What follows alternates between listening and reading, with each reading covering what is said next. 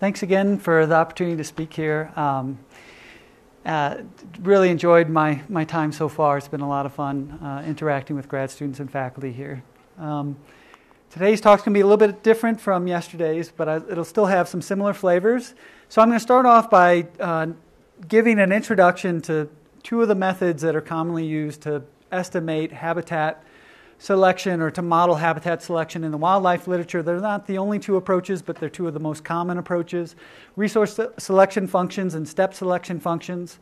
I'll try to provide some motivation for why we might care about modeling among animal variability in their habitat selection habitat selection patterns, and then talk about two general ways that we might consider doing that. So a two-stage approach and a mixed effects approach. And hopefully this last part, even if you're not really interested in habitat selection, it'll still be of interest because these general sort of approaches will apply to many different types of data and questions and things like that.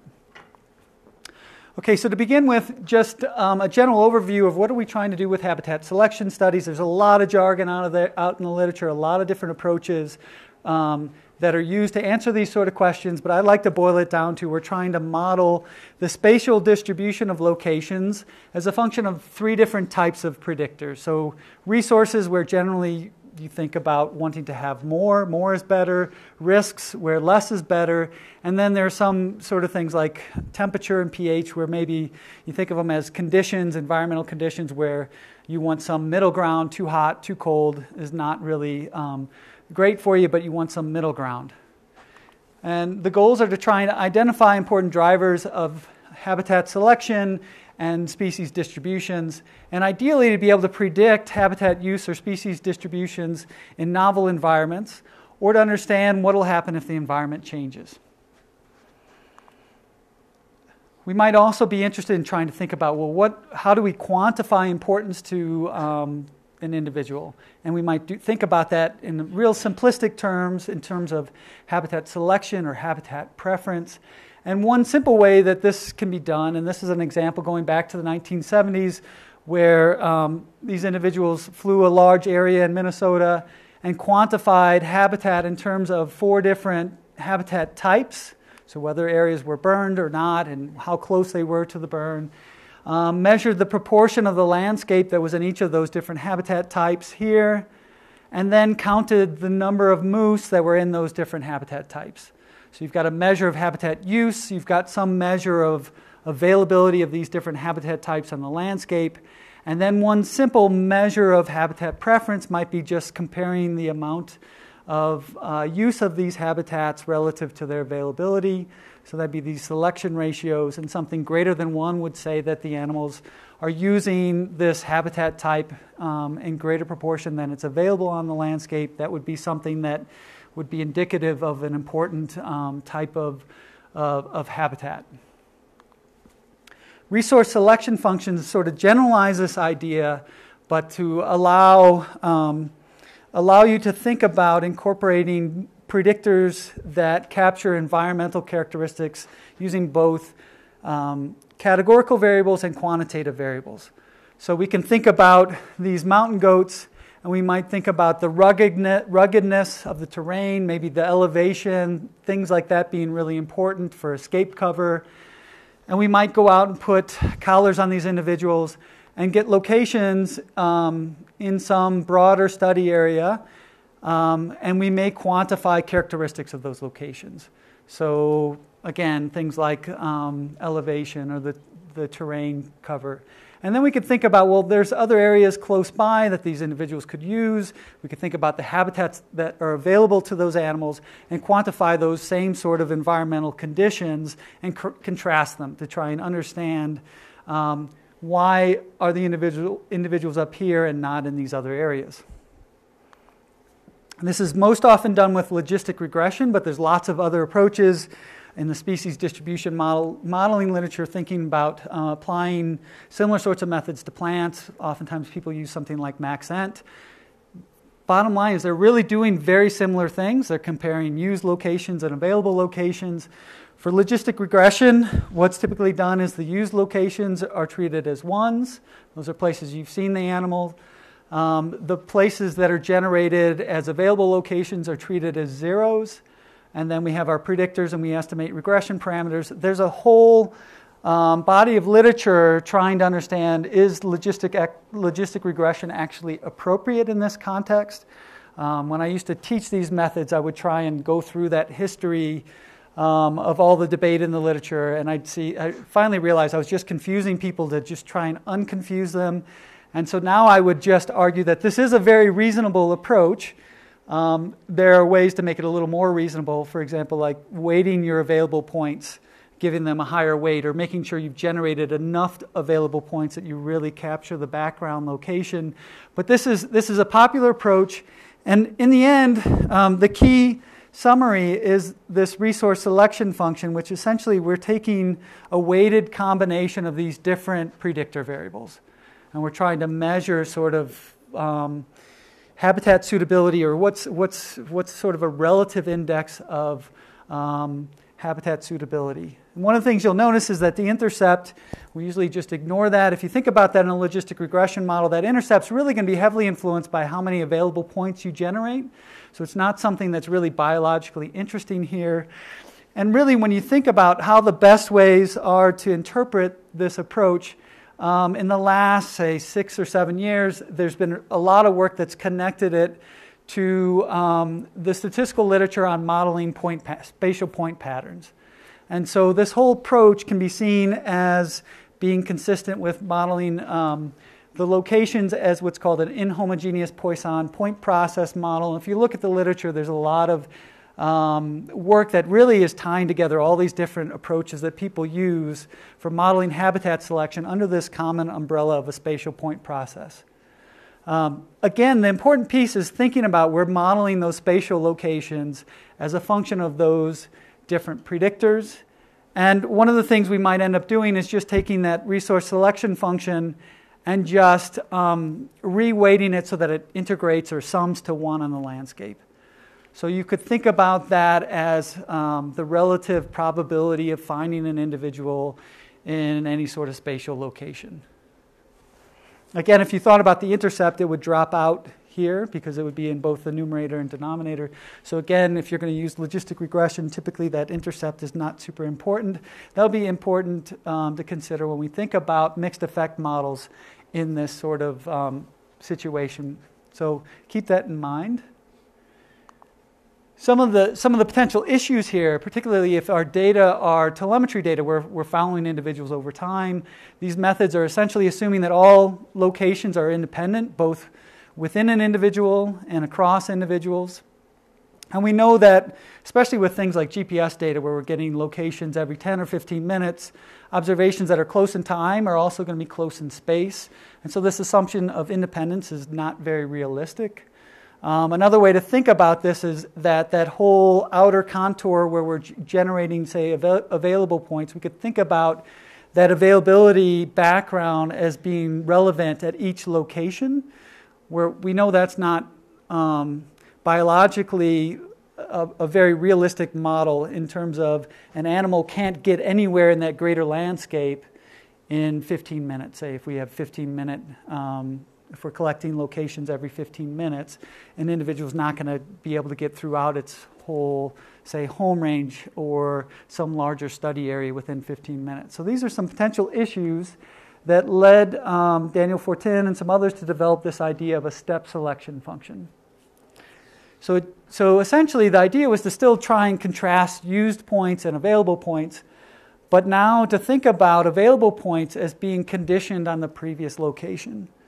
So we can think about generating available points by thinking about how an animal moves and how far it might move in the time between two successive locations.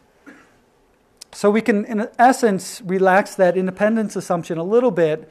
Instead of thinking of our locations as being independent, we can think of transitions between locations as being independent. So we have independent steps between locations in this case. Visually, I think it's nice to sort of visualize this pattern. We have essentially a discrete time movement model where we can think of an individual moving between different locations that we observe, and we can capture that trajectory in terms of step length, so the distance between locations, and then turn angles, which is essentially a deviation from the previous direction. So here you can see the individual is moving here. Our turn angle would be this difference between the direction it was heading relative, and then here's the direction that it actually headed to meet that next location. So we can think about these transitions now in terms of a step length and a turn angle. And then we think of the used locations that we see as being dependent both on how an individual will move, if it was in a homogeneous landscape, or if it didn't prefer any different, didn't have any sort of habitat preference. This sort of habitat-independent movement multiplied by a habitat selection kernel. So you have kind of two pieces here in these sorts of models. You've got one that describes general movements, and then you've got a second piece that weights the habitat that the animal could get to in terms of these environmental characteristics that might be important to the animal. There's lots of ways for generating available locations. So in that original paper, what the authors did was just take observed movements and resample them with replacement. So essentially using a bootstrap to generate new step lengths and turn angles.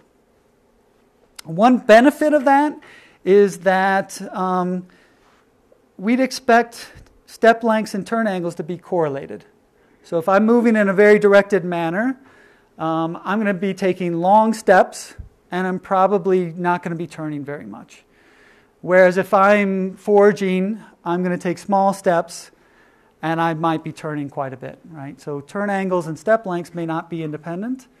And currently, most of the approaches that use statistical distributions to describe step lengths and turn angles, they assume those things are independent.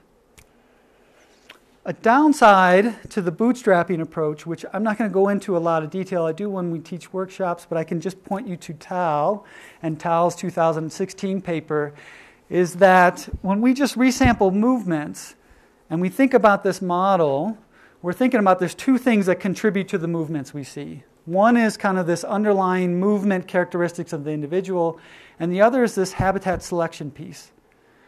And what we'd ultimately like to do is parameterize the movement piece without thinking about the habitat selection piece. But we haven't really done this here if we bootstrap our data. We're really seeing the combined effect of those two different processes. And so essentially, the bootstrapping can introduce a little bit of bias in your habitat selection parameters. This goes back to a nice paper by James Forrester in 2009, and Tal has built on that. So actually what most people, I'd say, do now is that they will parameterize statistical distributions that describe step lengths and turn angles, and then generate data from those statistical distributions. And then once you have available points, we can analyze the data using conditional logistic regression. And this differs a little bit from logistic regression in that it recognizes that each used location is matched to a different set of available locations. So now those contrasts between used and available locations, they're done on using temporally varying availability sets of data. Okay, so this will recognize that structure in the data. There's actually a really elegant theory that supports this idea, and work that's been shown that this can be equivalent to estimating and fitting a model of biased correlated random walks. I mentioned this little bit about the potential bias that can occur when parameterizing the movement piece without thinking about the habitat piece. With certain statistical distributions, you can actually correct for that bias, and that's in this paper by Tal in 2016, and this one up here in 2015. Really interesting statistical work, in my opinion.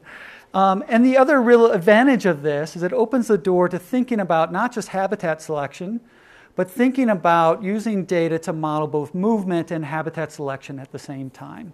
So there are things that you can do. You can, say, interact step lengths or log step lengths with habitat characteristics to say, when I'm in open habitat, I'm moving much farther distances, right? So I'm trying to get out of open space to get to forest.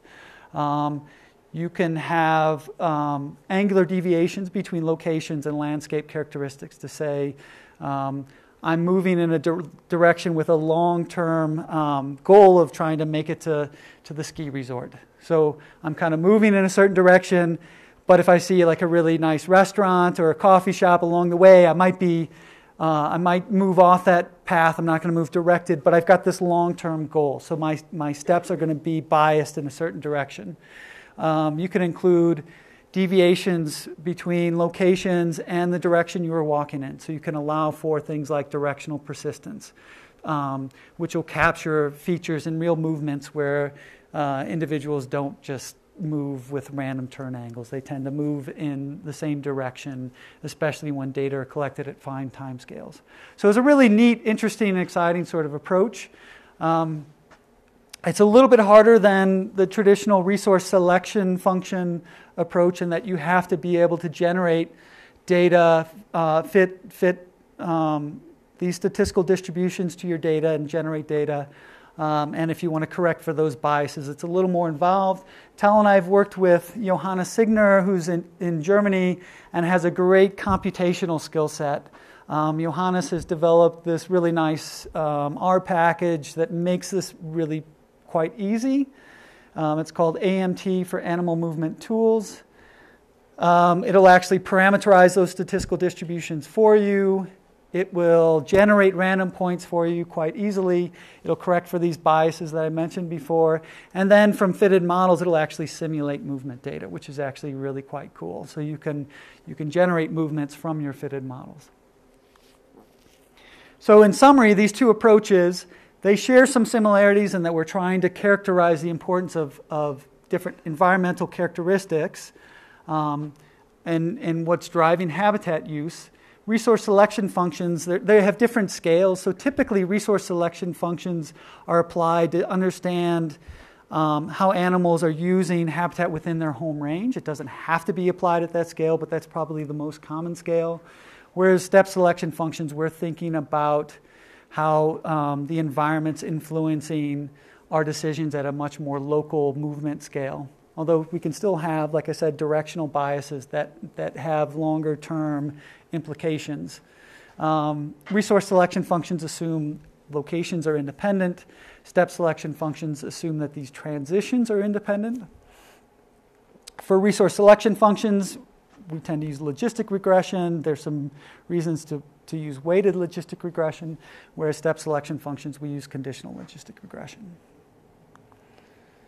Okay, so those are two general approaches to modeling the data. What might cause and why might we be interested in among animal variability? Well, there's all kinds. You guys know this stuff much better than me. There can be differences between males and females in how they use habitat. Environmental factors can play a strong role. Density dependence can be really important in terms of habitat use, and there's a long theory of a lot of work that's looked at and considered the effects of density on habitat use. Can depend on the rest of the predator-prey community. And there might be genetic components that certain individuals may behave very differently depending on their genome. Why do we care? Well, we might want to know what's the impact of the environment or genetics on habitat use patterns. We may want to relate habitat selection to fitness. We might want to understand whether individuals within the same species actually have individual niches. So whether individuals might specialize in very different sort of behaviors. And lastly, if we just pool all our data, we might miss really important patterns that we see when we can look at individuals, when we know individuals are doing very different things. One other thing to consider that I think a lot of people don't actually consider when they fit these models is this whole idea of a functional response. Okay, so these parameters really reflect how much we use the environment and characteristics at our used locations relative to available locations. And we tend to have infer that we have important predictors, we have preference for certain conditions. When we're using, we see those conditions show up more in our used locations than available locations. But what about a resource like water, something that you might need in a constant amount? Okay, so I think we're all told, I think it's like we're supposed to drink 8 cups of water a day, something like that. I'm from Minnesota, there's 10,000 lakes. If you compare how much water I drink, 8 cups, relative to the amount of water that's available, if I'm willing to drink out of all of our lakes and everything, what is it going to look like? It's going to look like I really am trying to avoid water, right? My use of water is going to be much less than what's available to me. Whereas if I'm out in the desert and I manage to have 8 glasses of water and I have very little water around me, it's going to look like I really prefer water. So for some characteristics, we might expect something like this, that if we were actually going to collect data from individuals in very different landscapes, some that have a lot of water around it, some that have very little water around it, our coefficients may really depend on that availability. So when we're in a landscape with a lot of water, we might have coefficients that we estimate that are negative. And when we're in a landscape where there's not much water, we might expect we get a very positive coefficient. And at some point, water might be limiting, right? And then it really becomes important. We might have something completely different. So this is an important thing that I don't think is always considered, is just how different resources might impact our use. But it has shown up in the literature a fair bit. This paper back in 1998 pointed it out, that habitat use patterns depend on habitat availability. And they also made the important point that we need to be thinking about interactions. So individuals might spend more time foraging if they have areas that they can escape to that are close by. So the effect of one environmental characteristics may really depend on all those other characteristics that are available to the animal. And these authors actually found a fair bit of empirical support for these functional responses. They developed an approach for accounting for habitat availability in these models by essentially thinking about these coefficients and how they might change with availability of the resource in the landscape available to an animal.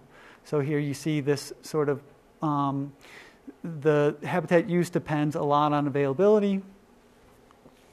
One of my colleagues, Jason Mathiopoulos at University of Glasgow, extended this approach to allow considering of both categorical variables, quantitative variables, multiple variables in a model, and trying to think about why these coefficients, or think about how we can model variability in coefficients, and arguing that we can do that by including predictors that capture the amount of availability in the landscape. So when I say moments of availability, I mean things like statistical moments like the mean and the variance. So maybe capturing the mean amount of some resource within, say, an animal's home range, and using that as a predictor. Interactions between these moments, and then thinking also about adding sort of a random component. So having random coefficient models. And I'll talk a little bit about that in the last part of the talk. So this requires data from individuals that are in very different landscapes. And one of the points here is I think we can learn a lot if we actually can capture data from animals in very different landscapes, because we would expect their coefficients in these sort of models to depend on those larger landscape characteristics. Okay, so this random coefficient model, what does it mean, and what are some of the ways that we can try and model among animal variability? Two approaches that I'm going to talk about a little bit today. One very simple, one a little bit more complex. The simplest approach would be just fit a model to each individual animal.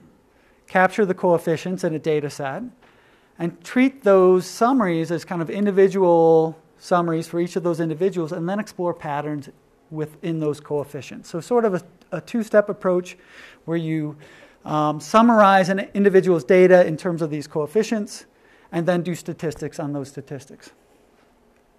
A second approach is to fit mixed effect models that capture that variability all in one place. So to have one model that does all this together. And visually, I like to, obviously think of the two-step approach is you get all these different estimates, and then once you have them, you're gonna try and explore patterns in them, whereas the mixed effect model is trying to do it all at once. So in terms of resource selection functions or step selection functions, here's that piece that's important that summarizes the importance of all these different predictor variables. If we fit a model to each individual, we can think of each individual having its own coefficient. So now I've got an index on these parameters that says each of these resources, risks, or conditions will get a different coefficient for each individual animal. Okay, so each beta represents a different resource, risk, or condition, and the index I represents the individual. And then we can do statistics on those statistics. So to help think about how this might work, I'm going to look at a small data set of Fisher from upstate New York that were collected by Scott LaPointe. And to kind of hit on one of the points from yesterday's talk, archiving your data, making it available to people. Scott made these data available in MoveBank, and I don't know how many extra citations he's gotten, but people use these data all the time. So again, another message to when you're done, archive your data, make them available to others. You'll get a lot more citations and potential collaborations. We use this data set in some of the workshops that we do. There's examples online, so if you're interested in some of this stuff, I can point you back to this URL where we have a lot of the code and examples and things. But we're going to consider three different covariates here. Elevation, population density, and whether the location fell in forest or non-forested habitat.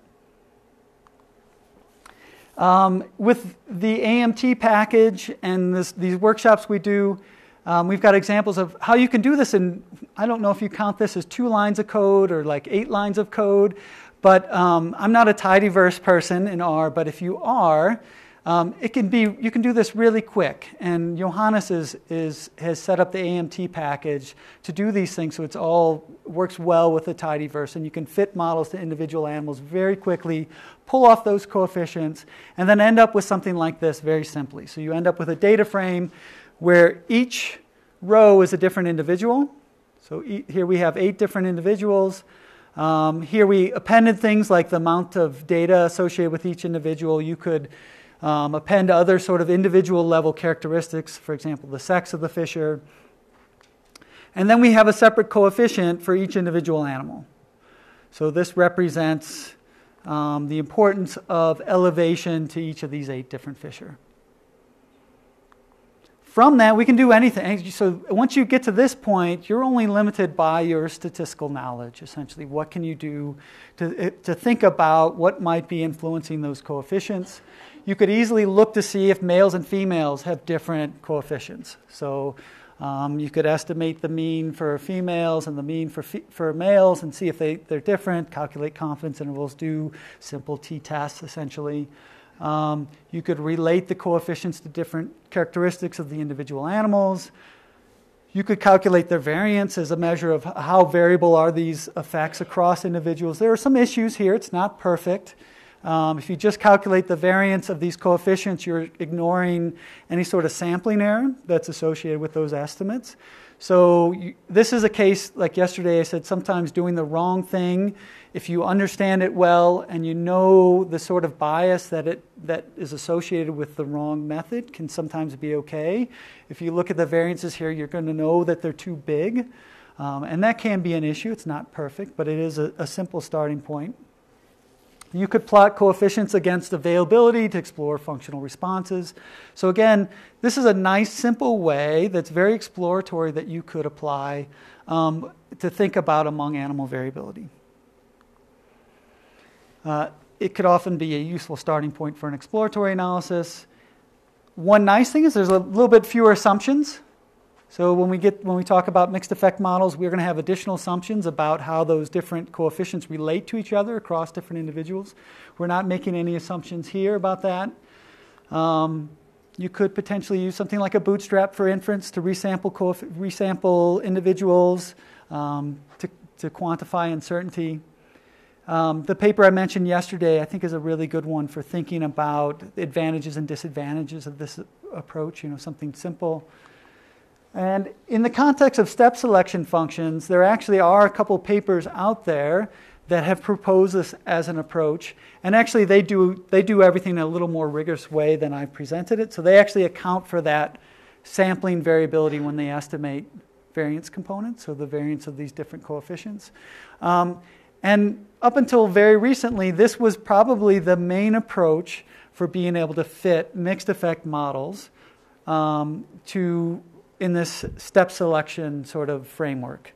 So where you're using conditional logistic regression and you want to allow for parameters to vary from individual to individual. And there's an R package for implementing that two-step approach. Well, what are mixed effect models? Many of you may be familiar with them, may use them. I know when I teach my grad level class, and I get to this point, and students know that I really expect them to understand things beyond just pushing buttons and getting answers, but to be able to interpret what a standard error is, be able to interpret these things. People are much more reluctant. I say, how many people have fit a mixed effect model? Hands go up, how many people understand it? And they get to about, maybe down here.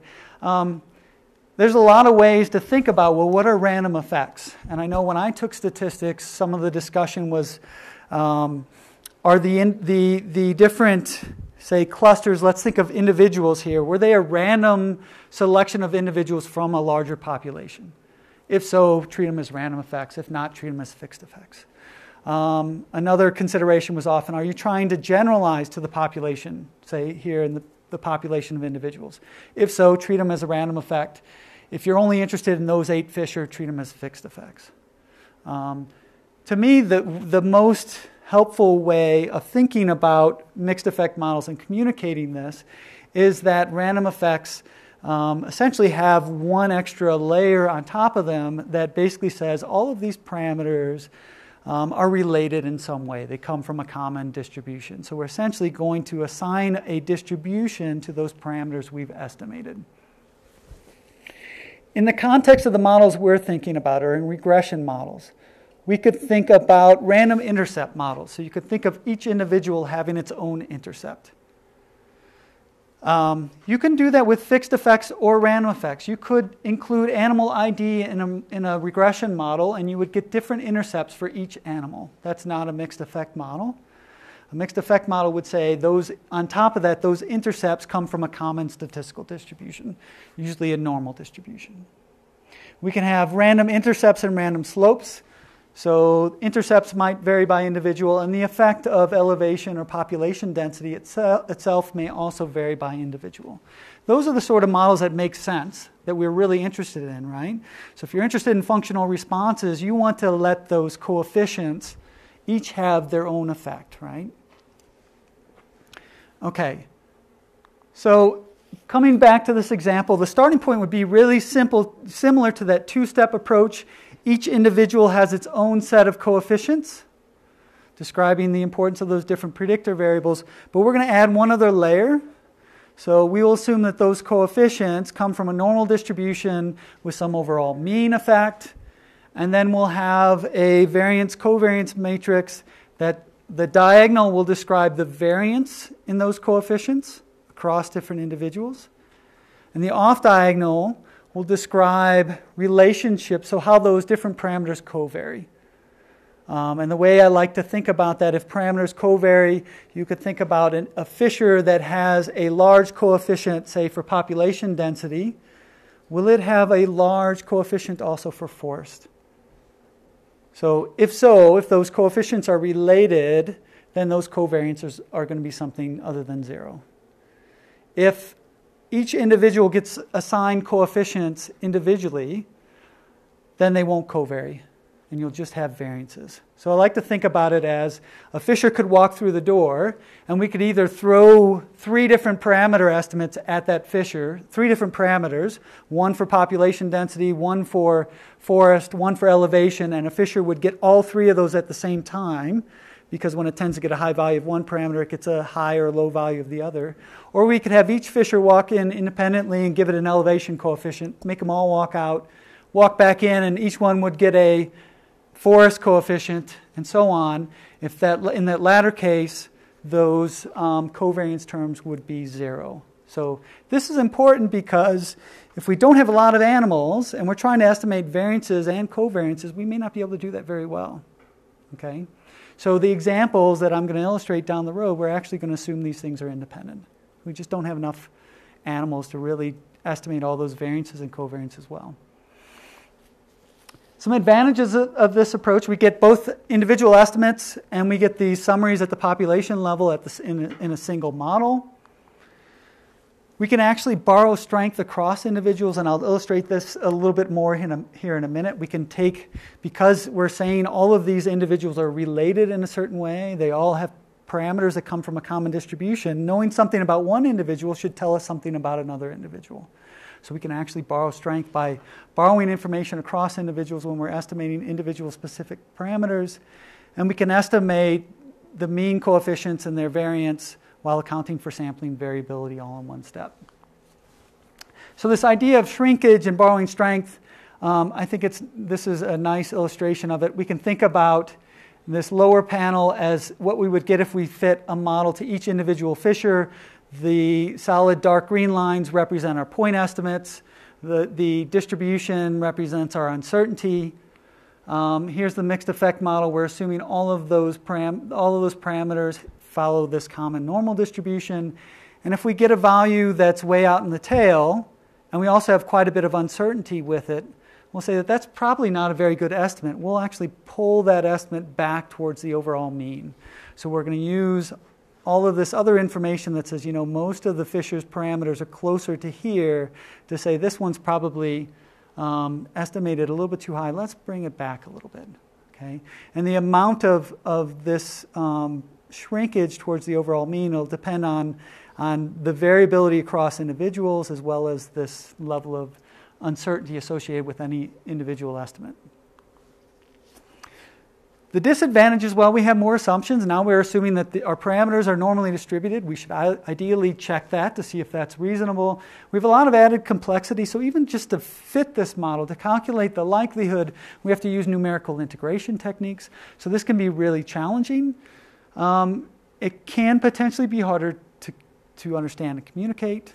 And so there are some challenges potentially involved with it. In terms of what's out there for fitting mixed effect models, there's lots of approaches, lots of software that'll let you fit logistic regression models with random coefficients, random intercepts, random slopes. A popular approach is the GLMER approach in LME4. In terms of thinking about how you could implement a mixed effect model for step selection functions, there's not a lot of great choices out there. There is a package called CoxMe that was developed for survival analyses, and it turns out that the likelihood for a Cox proportional hazards model is identical here, so that you could take advantage of that. This is really slow, especially if you have a lot of strata. And here we have a different stratum for every used location. So if you've got a big GPS data set, this is just not going to work. And I've had people say, I've tried this and I just gave up. And then there's the two-step approach that I mentioned. There's one potential issue with that, in that you have to be able to fit your model to every single individual. And so if you've got something like a categorical predictor and one of your individuals doesn't encounter all of the levels of that categorical predictor, you're not going to be able to fit a model to that individual, and this approach will fail. Okay, so you won't be able to estimate all the coefficients for individuals that don't encounter all the different habitat types of a categorical variable. So this led to a collaboration with Stephanie Muff here, who's at Norwegian University of Science and Technology, was at University of Zurich, and again Johannes Signer, who's at University of Göttingen, where we wanted to first just look to see how are random effects used in these different types of studies. And then secondly, we wanted to try and develop a computationally efficient method for fitting step selection functions with random effects. So how could we do that conditional logistic regression model where we have random slopes? So the first thing we did was go back and look at the literature. There's random effects were proposed for habitat selection studies over 10 years ago. This paper by Gillies et al. I know a little bit about this because I know I know a few of the authors, they were grad students at the time, and my understanding is their advisors all said, go, this stuff's just coming on the scene. Software for fitting mixed effect models were around for maybe 3-4 years at the time, maybe 5 years at the time, and they said, go figure this stuff out and write a paper, and they did, which is pretty impressive, I think. A year or two ago, this had been cited almost 500 times, so it did get a lot of traction. We looked at the papers citing this paper and looked to see if they fit mixed effect models and what they did. The majority of those studies fit mixed effect models where they only included a random intercept, no random slopes, which to me is really interesting. This comes back to the point that I made that the intercept in these models really is not all that important. So to me, this was really eye-opening. That intercept mainly depends on that ratio of used to available points. And if you actually, I've had people contact me and say, I'm trying to estimate this variance in the intercept, and it's coming out with an estimate of 0. I don't understand it. But they're using a constant ratio of used to available points. And when you do that, that variance among individuals is probably going to be pretty small. It can still vary because it's not quite just the ratio of used to available points. But it's probably not doing exactly what you think it's going to do. This doesn't let you look at variability among individuals in that most important piece, which is that functional response. So why are those predictors different, having different effects in different landscapes or with different individuals? And then the other thing is you can make a pretty good argument that the standard errors are probably too small for most of those coefficients in these models. So if you only include a random intercept, you're not necessarily accounting for all of the issues with non-independence. And this is a really nice paper in my mind where they demonstrate this. They show when you've got covariates that actually vary within a cluster, within an individual. So something like the amount of habitat I'm using at different time points. So my locations have different elevations. That you should really be thinking about including random slopes with those sorts of models. So to demonstrate this, we took some data in this resource selection function package in R, and it's mountain goat data. I think there were 10 different individuals, fit a series of 3 models. So a model here, GLM, just a logistic regression model with 2 predictors, aspect and elevation. We fit a model that had a random intercept, that's this term. And then we fit a model that had a random intercept plus random coefficients for aspect and elevation. And what do you notice? When you go from the model that assumes everything's independent to the model with just a random intercept, you really don't have a big effect on the confidence intervals at all. But once you account for variability among individuals and their random slopes, you start to see, well, you've got a lot more uncertainty in the effects of those different covariates. So this kind of supports that paper that suggests just including a random intercept may not be sufficient. The other part of this paper is trying to think about, well, how could we develop a method for fitting step selection functions with random effects? And Steffi came up with this really clever idea that she had seen applied in other situations, where essentially we can think of, there's an equivalence between a Poisson model, where you have a separate intercept for each stratum. So if you allow each use point to have a separate intercept, there's actually an equivalence between a Poisson model with those intercepts and this conditional logistic regression model. You get the exact same estimates, the exact same standard errors.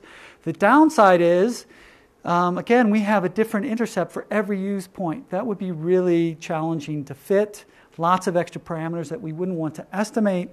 So the trick here is we could treat those as random effects, but we have to do something a little bit different. We have to treat them as random effects, but we have to fix the variance so that it's really big, because we don't actually want any sort of shrinkage in this case. We don't want individual intercepts to be shrunk towards some overall mean, because this equivalence between the Poisson model and the conditional logistic regression model only holds when you have a separate intercept for each of these stratum and they're not informing each other.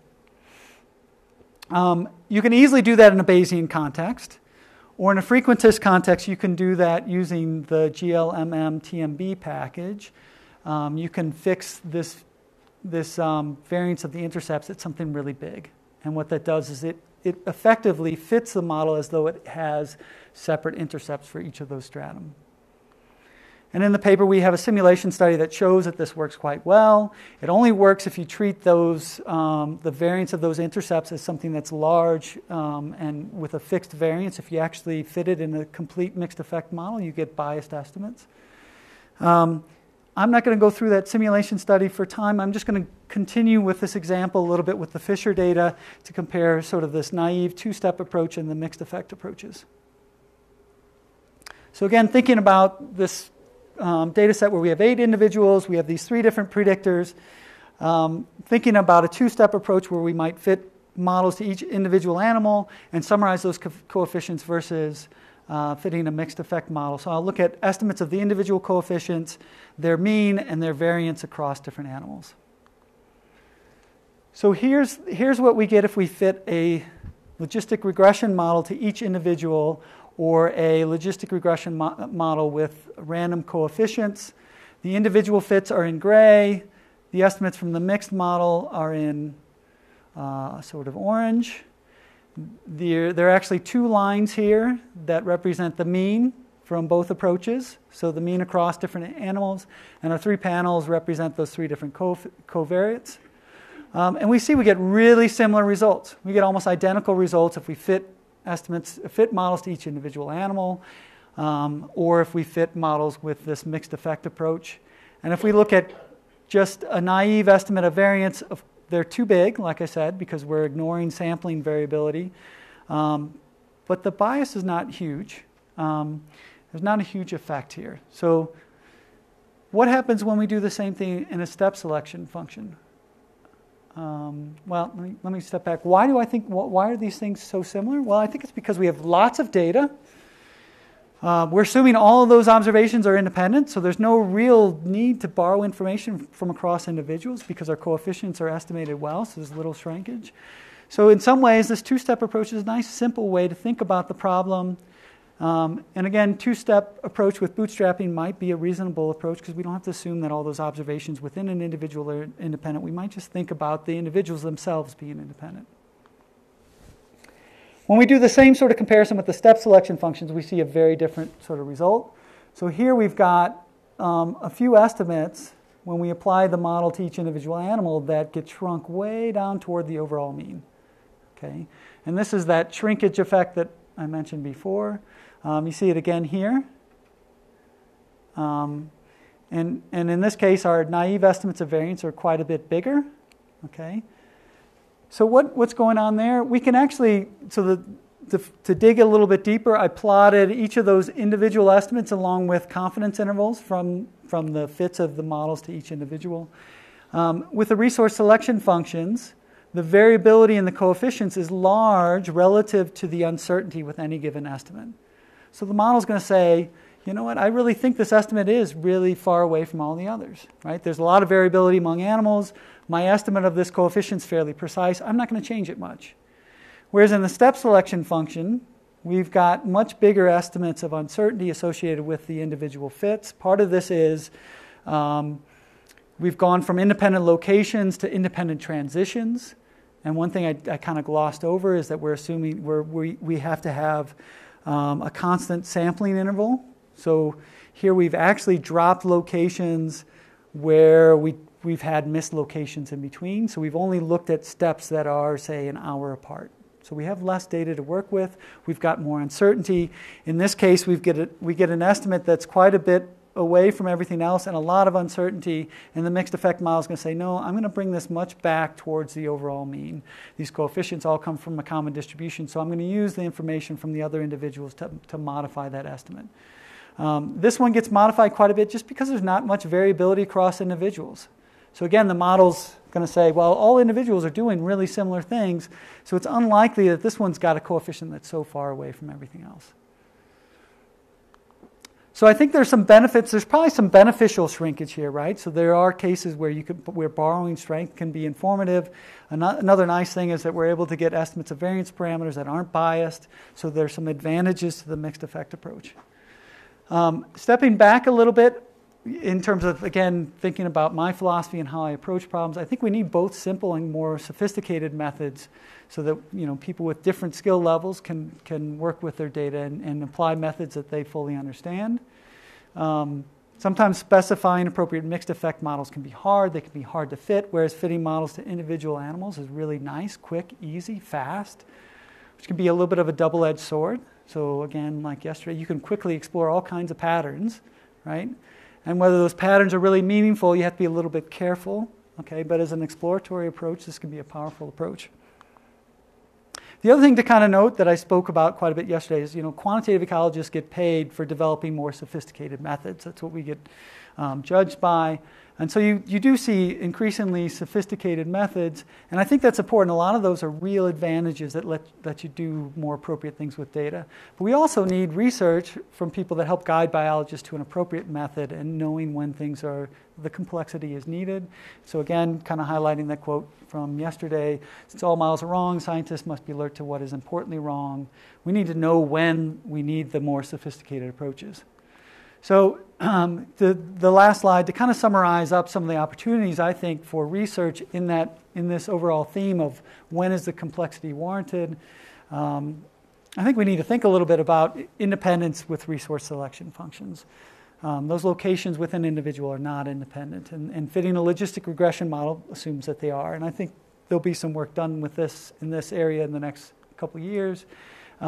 Thinking about how many individuals we need to estimate coefficients, and also covariability among different parameters. So with only 8 individuals, we assume that coefficients for population density were independent from coefficients for forest, say. Is that reliable? What sort of impact does that have? Is it okay to assume turn angles and step lengths are independent? So I'm working with a colleague in Switzerland where we're trying to develop statistical models that capture correlation between angular distributions and step lengths, and it turns out it's not so easy to do that, but there are approaches to do that. And then the next question is going to be, is that useful, and when is it most useful? How do we incorporate longer-term dependencies? And how do we account for changes in animal movement and habitat selection patterns that change throughout a day and across different behavioral states and those sorts of things? So I think there's lots of opportunity. I didn't mean to go quite this long, but hopefully there's still at least a little bit of time for questions.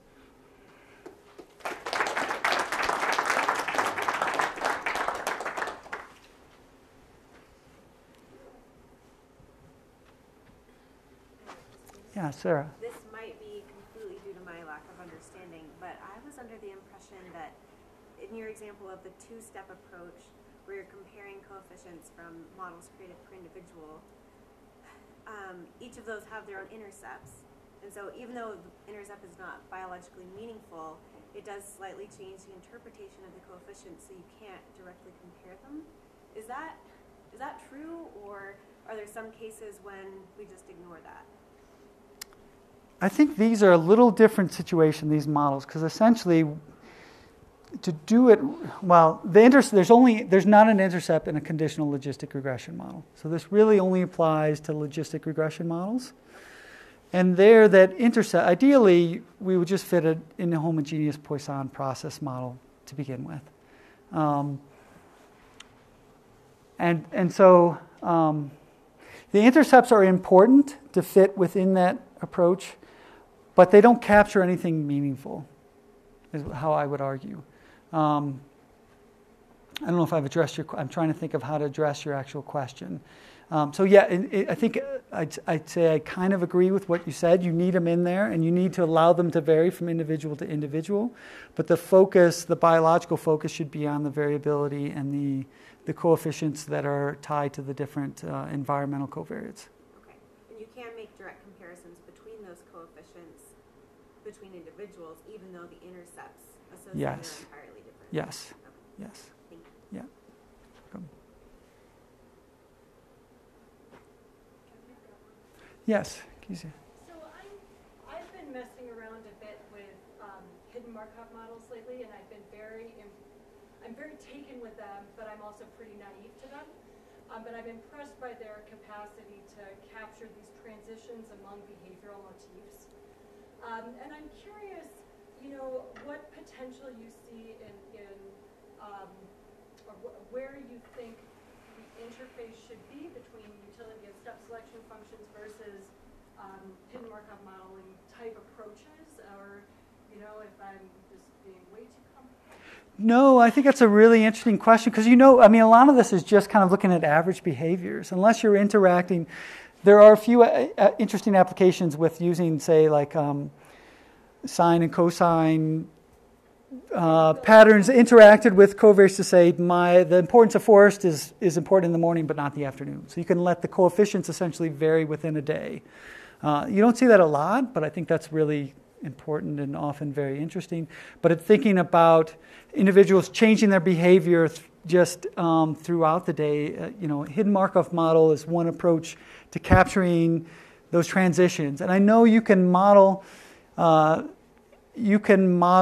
importance of habitat covariates in influencing transitions. And I think you're in that similar boat.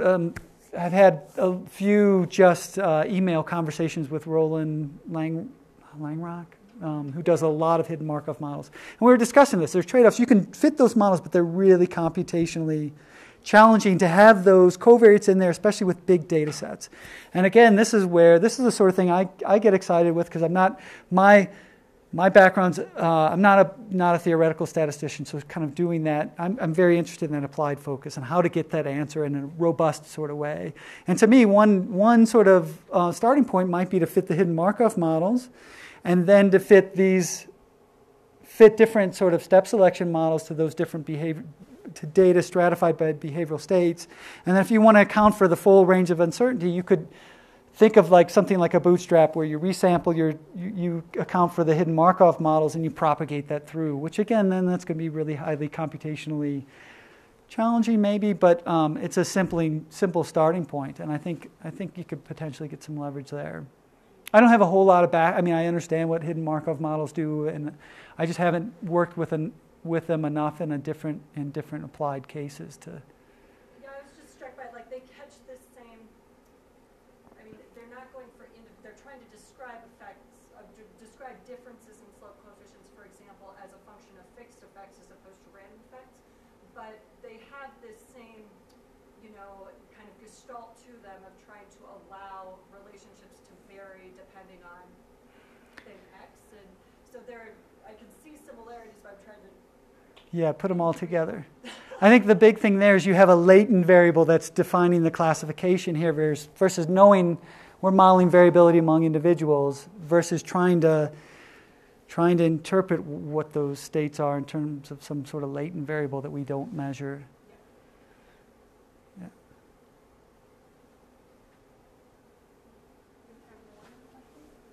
Tal. So I'm curious, you mentioned kind of this two-step approach, and I've taken that two-step approach several times. And what we usually started doing is use inverse variance weights when you calculate, for example, the mean across the features. Yeah. And you weight because our models give us back standard error estimates for those parameters. What do you think about that, and how far is that from the mixed effect approach? In the sense that it takes into account some of the uncertainty in estimating the individual parameters. I think it's probably quite reasonable. I think actually the example I had, you would probably get very similar approaches, right?